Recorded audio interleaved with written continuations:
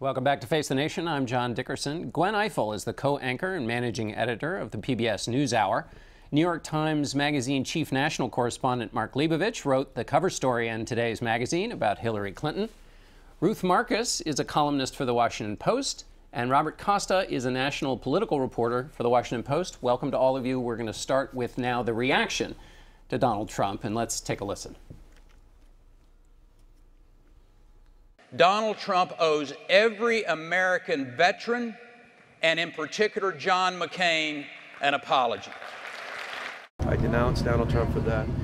He needs to apologize to Senator McCain and all the other men and women who wore the uniform. That's just a disgrace. The good people of Iowa, the good people of New Hampshire, and the good people of South Carolina are going to figure this out. And here's what I think they're going to say. Donald Trump, you're fired.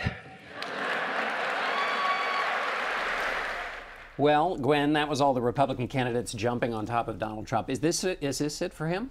Not necessarily. There are three audiences for what Donald Trump does and says. There are the Republicans who are interested perhaps in getting the people Donald Trump appeals to, who John McCain so memorably called the crazies. And that's why you hear someone like Ted Cruz saying, he's my friend, and I'm not going to join into the media effort to denounce him, even though now every other Republican is. There are the crazies, as they're called, but really what they are the shouters, the ones who are angry that people aren't shouting loudly enough. They like that Donald Trump shouts. And the other audience are Democrats who are just loving this.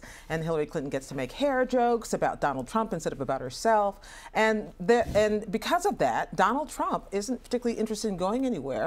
He can't be shamed out of any of this, clearly. And so I think the reaction is we're going to be through this into the next debate at least. Mark, Republicans were pretty slow to criticize Trump when he talked about Mexicans. Here, they were doing it in the same tweet cycle, if that's even a phrase. In the same tweet cycle. No, it is. He obviously touched a third rail when you came to John McCain, not specifically, but John McCain as a military hero. I mean, that is something that is, to this point at least, been a universal point of agreement for Republicans, Democrats, and what have you. So yeah, I mean, there's going to be this static around the Mexican comment, and then this, which I think gives you a sense of priorities. And I think Hillary Clinton's been very, very kind of deft in exploiting that in the last 24 hours.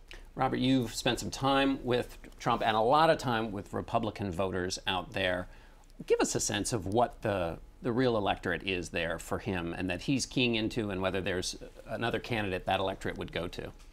When I was at that Arizona rally, you got the sense that these are people who are almost apolitical. They're not really conservative activists in the traditional sense. They're people frustrated with the political process. They want to see an outsider come in and just be a bull in the china shop. But the most striking thing to me, being on the plane with Trump, flying from Phoenix to New York, is that there is no John Podesta, no Karl Rove, no senior political elder at his side who can candidly speak to the candidate in a moment of crisis such as this and really tell him how it is. He's surrounded by... they'd be fired. Right, that's what I'm saying. He'd say, you're fired. And that's the problem for Trump. He has some ability to hold a crowd, but when it comes to having a political apparatus, he just doesn't have it. Right, but also, though, I mean, I think the reason the quote-unquote crazies love Donald Trump is he doesn't have a John Podesta or a Karl Rove at his side. I mean, he has been able to separate himself from the politics and become the other of this race, which is a very coveted spot in this primary. And I don't think this is the end, but I think, and this may be a little bit wishful thinking, it might be the beginning of the end. But I think what this Trump episode, and I hope it's just an episode, tells us it's about two things. One, it tells us something about the state of the Republican Party and the degree of anger and animosity and unrest that segment of the party feels. And that's bad news, I think, for some of the more mainstream candidates.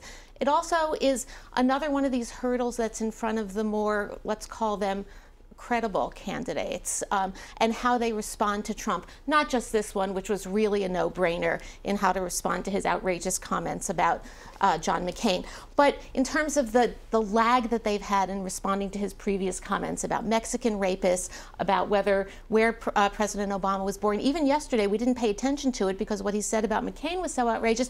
He was asked by Frank Luntz whether he thought the president loved America, and he said he didn't know. Come on. There's a reason for that lag, though. I mean, this is a leaderless party in many ways. Reince Priebus, the chairman, tried to ask Trump to tone it down. Trump, of course, ignored him, continued to plow forward. Who could actually speak up right now and really contest Trump? This is a party that has a crowded field, no real leader, no presumptive nominee. The people who can speak up are the people who have a sense of backbone and decency and understand, as Lindsey Graham has been very outspoken on Donald Trump, who have a sense of really what crosses the line and also what in the long term is not best for them, maybe with these voters, but what's best for the party. Gwen, you talked to Ted Cruz, who is not speaking up. What did you make of him? Is he being blotted out by the It's Trump interesting. Well, I asked Trump? Ted Cruz, this is the day he was going up to meet with Donald Trump, who that morning had said, I don't know why I'm meeting with Ted Cruz.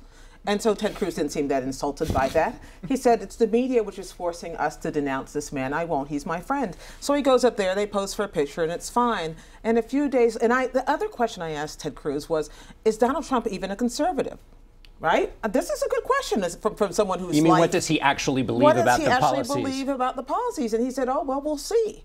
He was willing to say, we'll see about Donald Trump. And then yesterday, after this, he said basically the same thing. You got to give him points for consistency. But there's someone in the race who's not willing to write him off yet. And part of that is when you've got 15 people competing for the same narrow slivers, why would you write off any segment of the voting population who might just actually show up? He also, though, I mean, he's also the logical extension of a political system that has come to revere celebrity, not a political system, a culture that comes to revere. Trump is. Revere celebrity on any merit whatsoever. There's no standard, and also money, a political system in which money can be the game changer. Are you suggesting a Kardashian's going to throw her hat into the Democratic race? Why do you think that's impossible? I don't know. Anything seems to be possible these days.